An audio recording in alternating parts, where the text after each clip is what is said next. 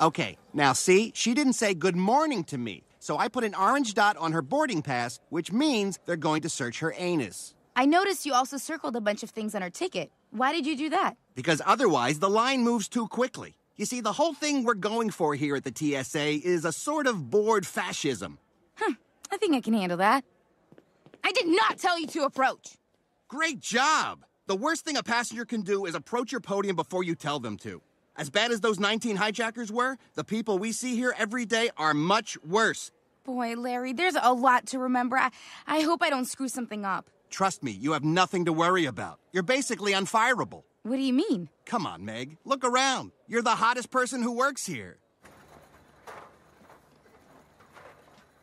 Oh, wow. Now that you mention it, everybody does look kind of dumpy. That's not entirely their fault. They're all told to wear a pair of their dad's pants. Oh, speaking of which, tomorrow, bring in a pair of your dad's pants.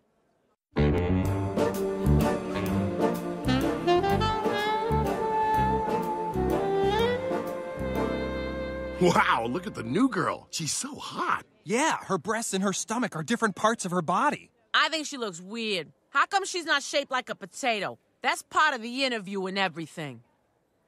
Whoa, sorry, ma'am. We can't let you through security because you're the bomb. Scott, you're not supposed to make jokes like that. Well, I am carrying more than 3 ounces of liquid. Oh, that's so Muhammad Hatta. You're playing a dangerous game, Scott.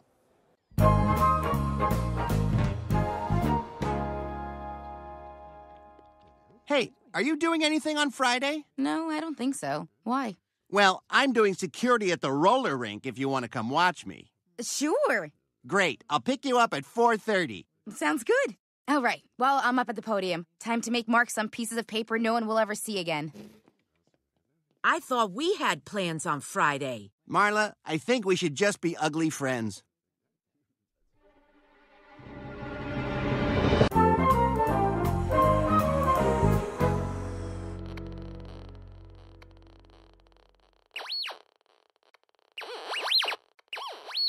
What is that? There you are. Listen up, Meg. This TSA isn't sweaty enough for the two of us. What? What does that even mean? It means stay away from Larry. I'm his girlfriend. You are? Oh my God, I thought you were a boy. Oh, that's it.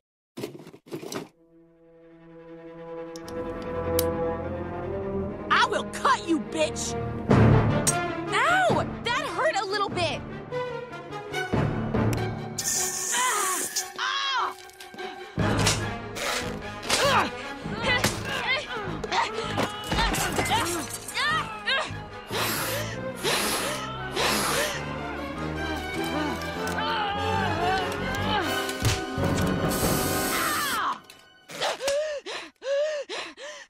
This ain't over. Larry is mine. What the hell? That was crazy. Like crazier than putting cops on Segways.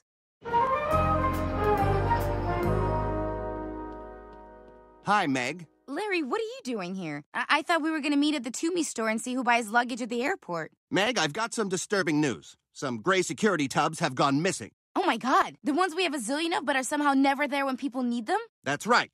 And I'm going to have to check your locker. I don't need to tell you how serious this is. Wait, Larry, I was framed. I bet it was Marla. I'm sorry, Meg. You're fired. I'm going to need your small, ridiculous tie. You're firing me? I have a duty to this country. And with people like you stealing tubs, how are we ever going to catch Abu Nazir? That's not even a real person. That's the terrorist from Homeland. And they caught him. Goodbye, Meg. Goodbye, Larry. Meg, I'll miss the way you reminded people about their belts.